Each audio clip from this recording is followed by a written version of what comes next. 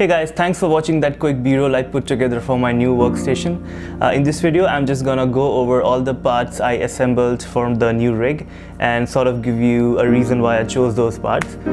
So yeah, let's get started with the video. Alright, so I'm gonna be starting with the processor. I got a Ryzen 3950X 16-core 32-thread processor.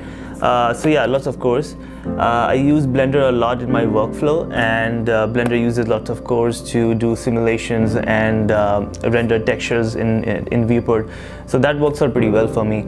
I wanted a 5950X actually, but just due to the current stock situation we have in the market, it's very hard to get your hands on one of those. But yeah, this one works out pretty well for me, and I'm very happy with this one. Alright, on to the next part.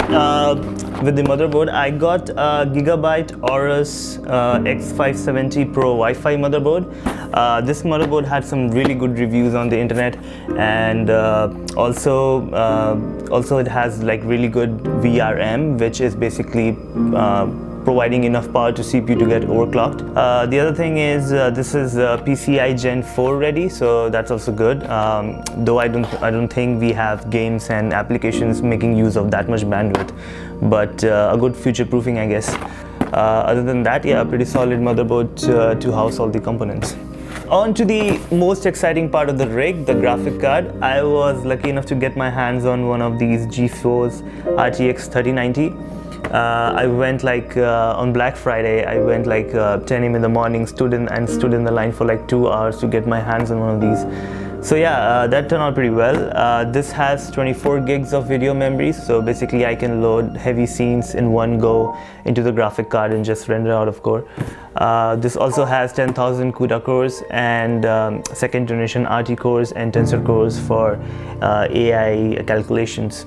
Still haven't got a chance to really harness its power, but sooner or later I'll be doing some cool projects and really making use of this much of video memory and powerful graphic card. So yeah, very happy with this one as well. To cool the CPU, I was really hoping that my old radiator works, but I think it's just not enough, and my CPU was sitting at 80 degrees idle, which is crazy. So I upgraded on that front as well, and I was able to get this one. This is a anti-leak deep cool GameStorm anti-leak Castle 240 RGB, which dual fan configuration, though that's pretty good to cool out the CPU. Lots of surface area. It also has an anti-leak feature, which kind of releases the pressure and keeps any leaking hazard away. Other than that, it's got some really cool RGB options as well, and yeah, when I installed it, my temperatures went down to like 50 degrees, so that worked out pretty well for me. Alright, so for the case, I went with Phanteks Entho Evolve X, which you can see over here at the back.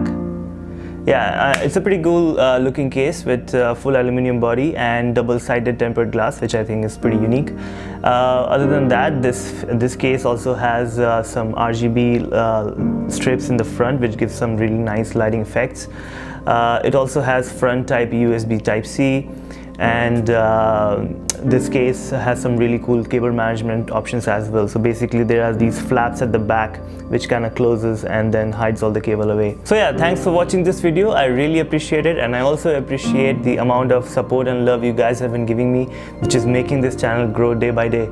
So yeah, in the future I'll continue making some cool tutorials and projects with the new tech I have. I'm very excited about it. So yeah, please like, share and subscribe to this video to keep seeing more from me, and I'll see you in the next one. Thank you.